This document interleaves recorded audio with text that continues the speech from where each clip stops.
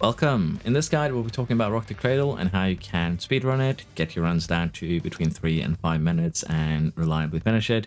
There are 3 variants to this in terms of where the IT room spawns. We'll be going through each of those, but first let's figure out the perks that we need to do this on Overkill solo to get it reliably done.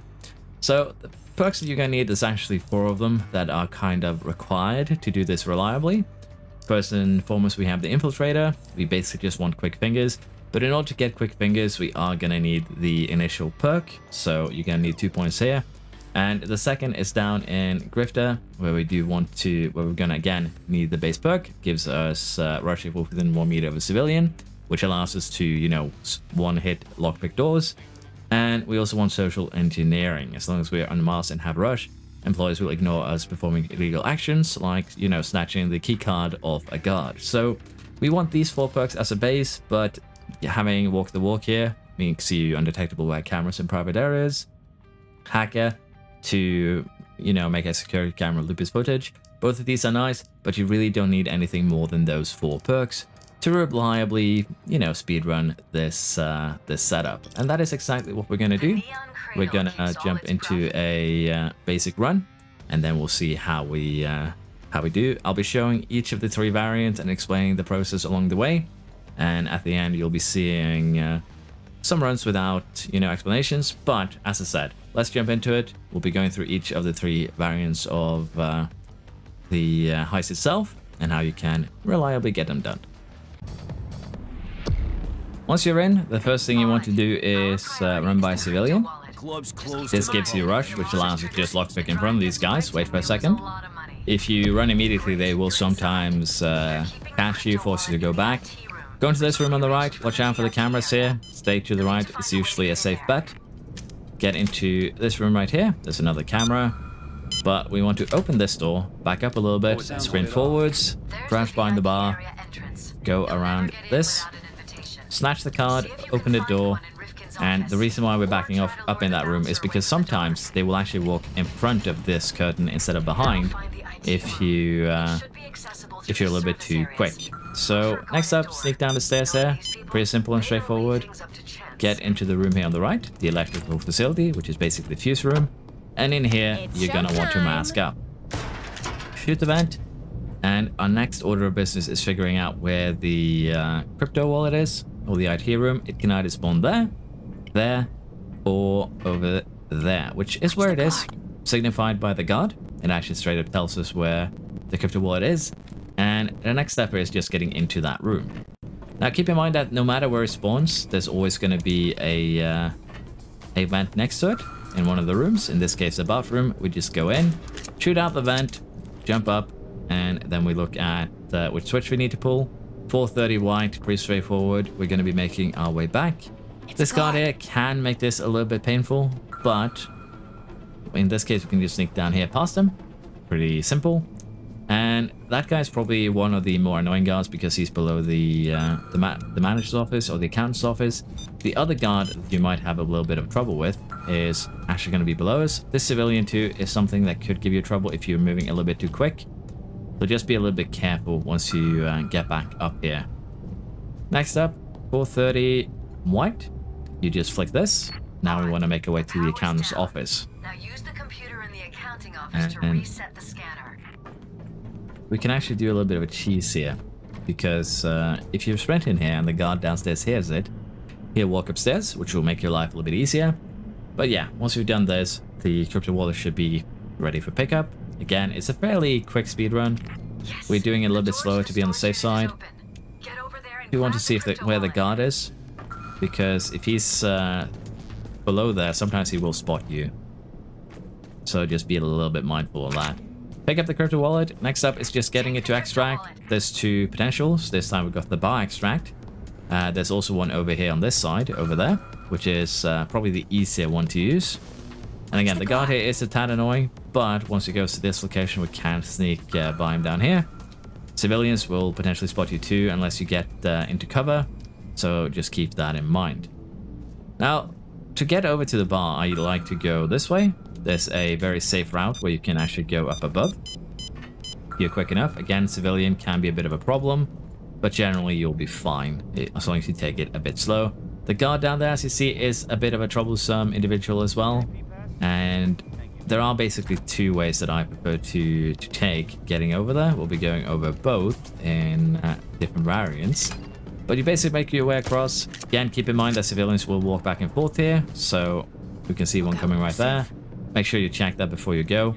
The lead guard is walking over here, but since he's not in position yet, we can just sneak out.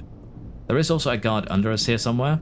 I can't see him right now, so we'll just drop down. Pretty simple. Deposit the crypto wallet, and now we want to make our way up to the extract, which was above where we came from. Now, that's the gun that you need to be a little bit worried about. He came back, but no matter what, you just want to make your way into this room, shoot through this vent, and jump back up, shoot it through here. This is the vault, but don't feel like it's worth to loot it really. Now, there will be a camera in here, and potentially there will also be a guard. You can just crouch walk up to the camera, and once the guard starts kicking the elevator, just sneak behind him, and yeah, they're through. You want to keep that door open so you have a hiding spot, and again, keep yourself behind that camera. Now, that guard can be very problematic if you do it like this, because he will come back out, as you can see.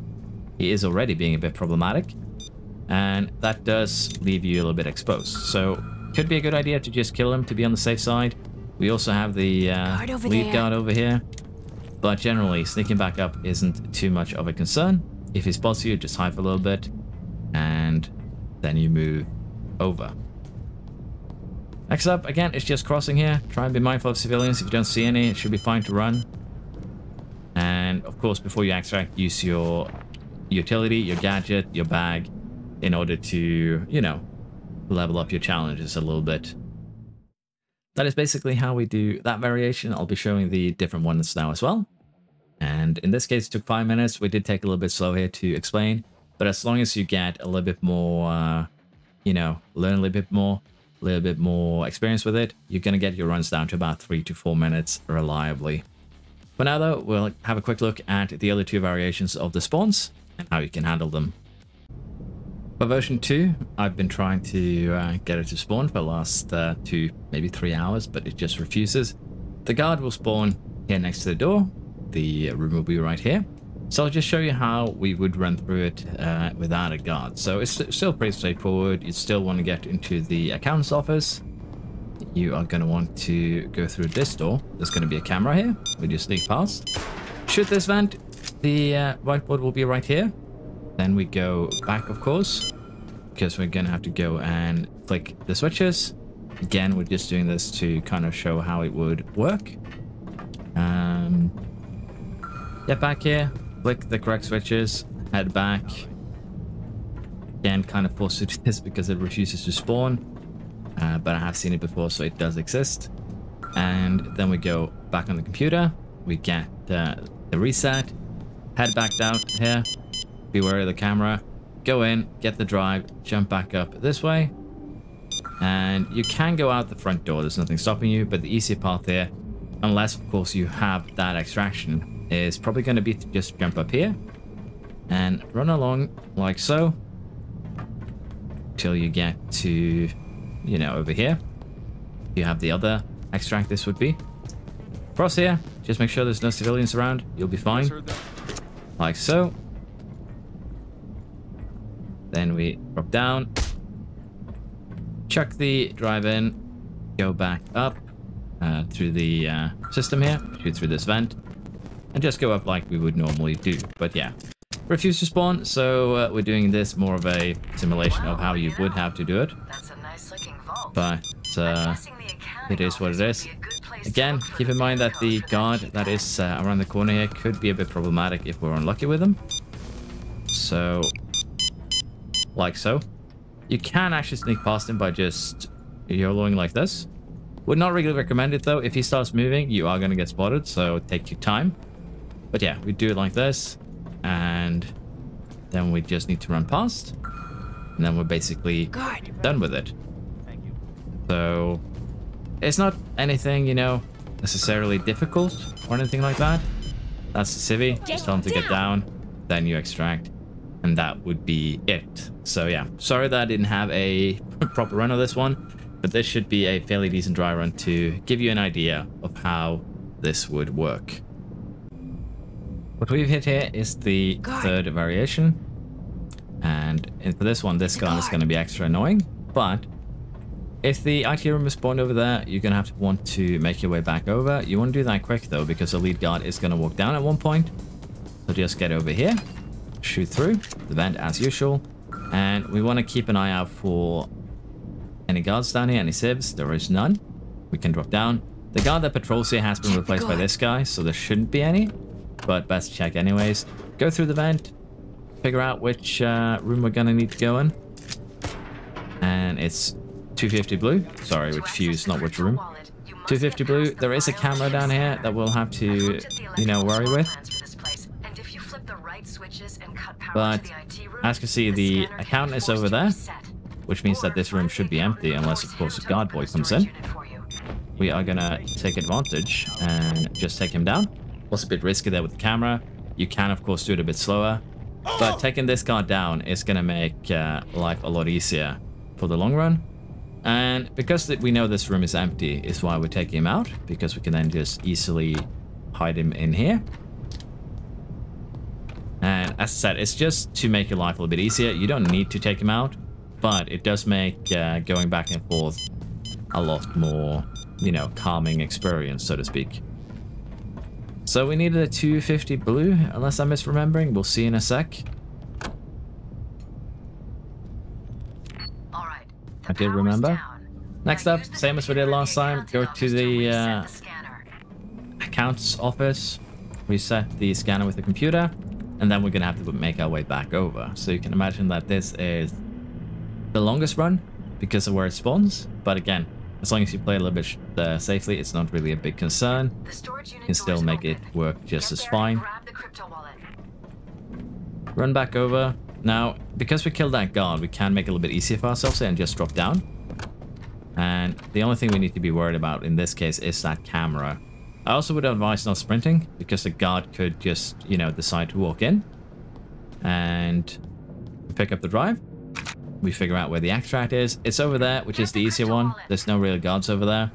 So in this case, we can just walk by the camera, go back the way we came. And that should make this a foregone conclusion, basically. Once again, we can just leave that door open, give us a nice little hiding spot for civs, and, you know, in case anyone sees us. Keep in mind that the guard over there can be a bit of a problem for this. He will spot you if you walk out and try and throw it. So we're just going to wait for him to move, and we deposit. Nicely done, people. And now we just head to the escape.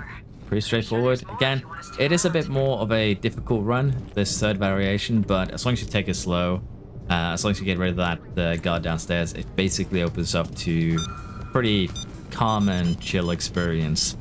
Once again, drop your extra gadget utility, get that challenge projects going, and then just get out. Pretty simple and straightforward. So in this case, let's see how long we used. We spent about 4 minutes. That's still very acceptable for a movie explain.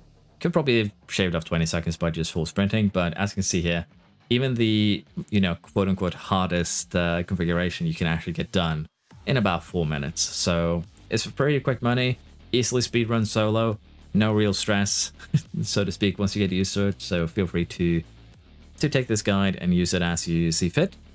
Now, we'll be going over now a few of the failure states, basically. What should you do if you get spotted early, if something goes wrong, if you know, don't like the lead guard, things like that. So we'll see how you can handle some of the issues that happens. If things go wrong and the alarm goes before you get the crypto wallet, or even before you get the crypto wallet to extract, I'd say just restart, because most of the value is in the crypto wallet. If the alarm goes, your extract or, you know, your drop off here is going to vanish, and as a result you are going to have to assemble a cage. Now that cage needs 3 bags, they all land outside, and an overkill, it's just not going to happen if you get that assembled unless you are very, very good at the game. So in those circumstances, I just recommend you restart. But let's say that a hypothetical, you manage to get it delivered just barely. People are already, you know, angry, you know, alarm is gonna go, you're not going to make it up to that extract before the alarm goes off. So we're going to have a look at what happens when, well, when that happens. In this case, we just want to find any guard. And we want to shoot him in the back of the head. And this should allow the alarm to go. Once that happens, you basically want to, as quickly as possible, make your way up to the top floor again. Just run. And you want to shoot out the skylight again as quickly as possible, because this is going to allow for the extract chopper to come in.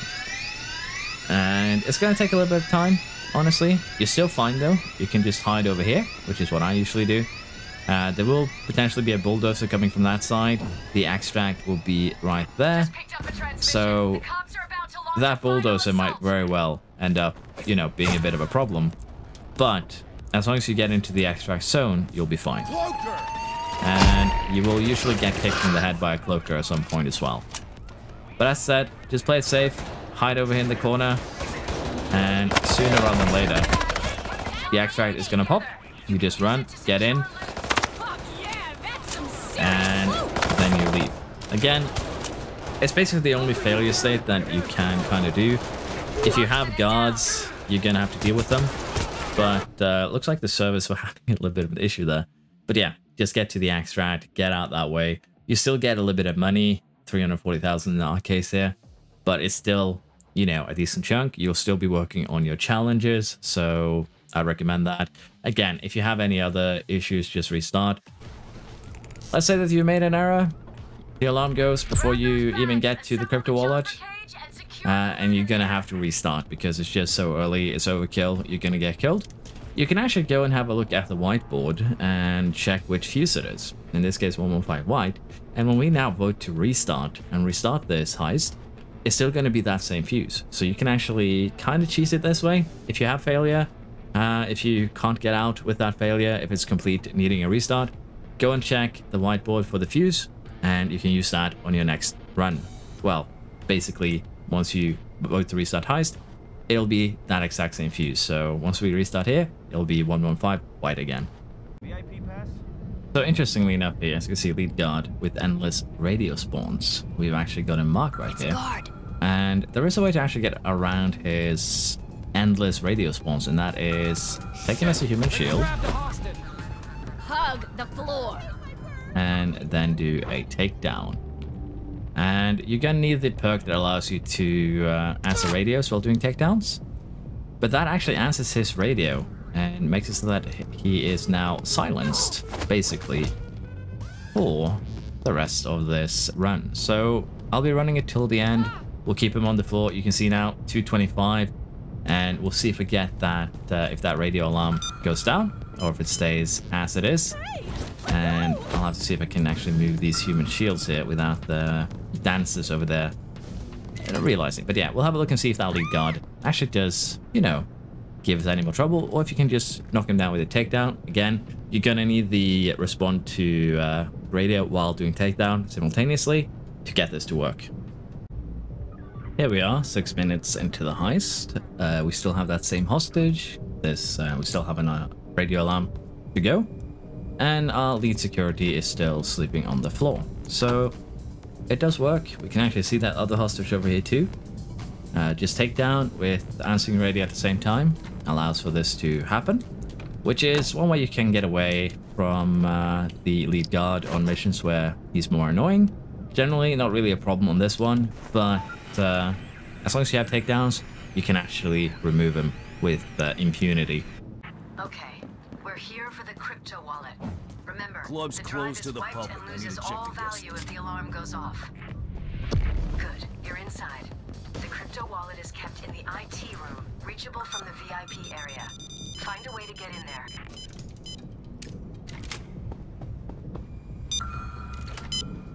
What was that noise? That's the entrance to the VIP area. The bouncer won't let anyone pass without an invitation. Maybe you can find one in Rifkin's office? Or try to distract the bouncer somehow.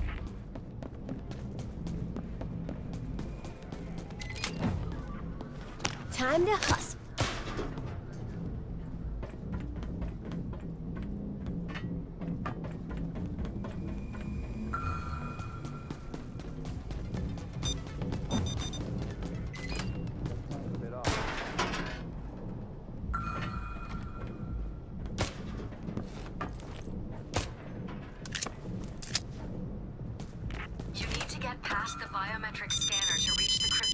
was that noise? The electrical floor plans indicate that if you flip the right switches and cut power to the IT room, the scanner can be forced to reset. Alternatively, find the club's accountant and get him to open the storage unit for you.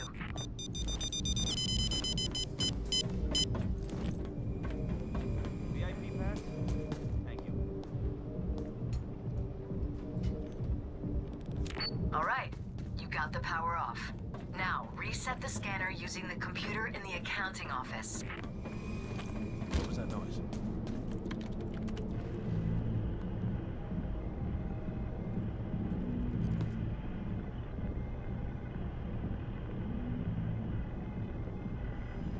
The storage unit door is open. Get there and grab the crypto wallet.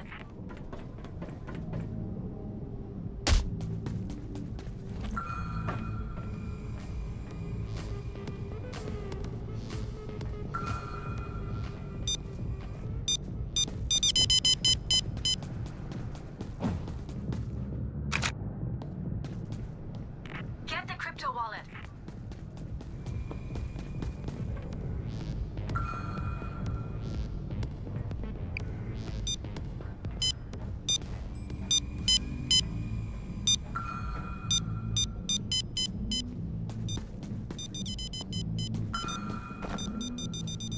Nicely done, people.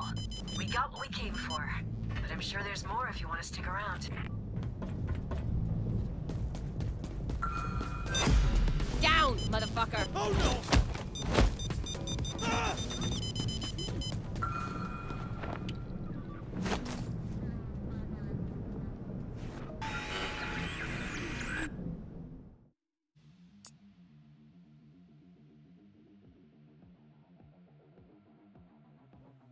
But yeah, that is basically it. As you can see, as you get more experience, you can even run one of the hardest setups here where you're going to have to run back and forth a lot in about 3 minutes. A couple of close calls here really, but honestly, not really once you get a little bit used to it. They might seem very close, but again, it's just learning the limits of the map. So I hope you've enjoyed this guide. If you have any questions, anything that's unclear, feel free to ask me and I will respond in the comments. Feel free to take advantage of this. Again, it is probably the quickest money you can make. Road Rage is pretty quick as well, but this is soloable. It's quick, it's reliable, and as I said, it's a pretty chill experience. So yeah, hope you've enjoyed. See you next time. Bye bye.